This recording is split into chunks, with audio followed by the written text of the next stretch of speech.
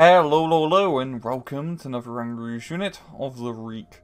And today we're taking a look at the BL 7.2 inch 182.9mm heavy howitzer. So in 1940, Britain realizes, oh crap, our BL 8-inch howitzers aren't exactly going to be that good in the modern war. The main problem is their insufficient range for a World War II battlefield. They needed something a bit more modern.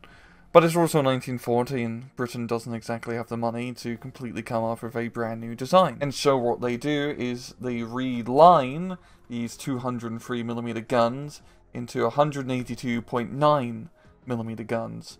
And that is how the BL 7.2 inch 182.9mm gun entered into service. And these guns would first see combat usage in 1942 in North Africa, but they'd really make their presence felt in France in 1944, as the Allies were sieging down all of these coastal cities.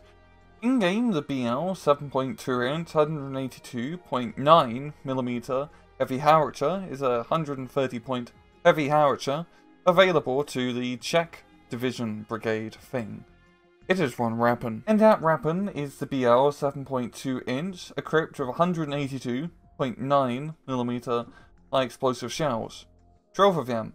It is big damage potential of 9 HE, decent accuracy, and the average rate of fire for heavy guns of this caliber, 3 rounds a minute. It's a big gun. Shoots big shells. Yes. Down to miscellaneous stats, it has indirect fire capabilities, surprisingly, and also a radio. It's a 10-man squad with good optics, good stealth, and heavy cargo space. So in battle, the BL 7.2 inch 182.9mm heavy howitzer is a pretty good heavy howitzer. It's gonna do exactly what you think a bloody heavy howitzer does, and that is not so much disrupt the front line and try to stress out enemy infantry, but blow up all the really big annoying stuff in the rear, such as anti-aircraft guns, other enemy heavy howitzers, anti-tank guns, you name it. Now with the Czech division, because they're of course sieging Dunkirk, have a lot of heavy howitzers available to them, such as the Long Tom, as well as the French piece. Now we could go into fancy crazy comparisons like we usually do with units of the week, going over the pros and cons of these units and which ones you should take, but really you just take the BL 7.2 inch 182.9mm heavy howitzer. And it's not due to anything fancy. It just has a bigger explosive capacity. It just does more damage. It's roughly the same price.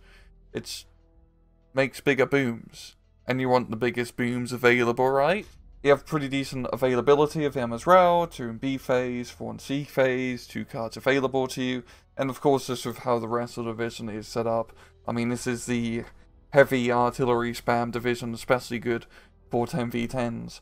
So you can quite easily set up entire batteries of these heavy guns. You got the radio trait as well, which is extremely beneficial, and you have a decent amount of recon and radio to take advantage of that. Overall, the BL 7.2 inch 182.9mm heavy howitzer is a good heavy howitzer.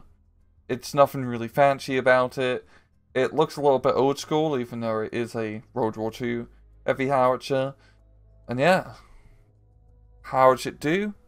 It do good. I'm going to leave it off at that. This has been another Angry unit of the week. I hope you guys enjoyed the video. And as usual, please just take it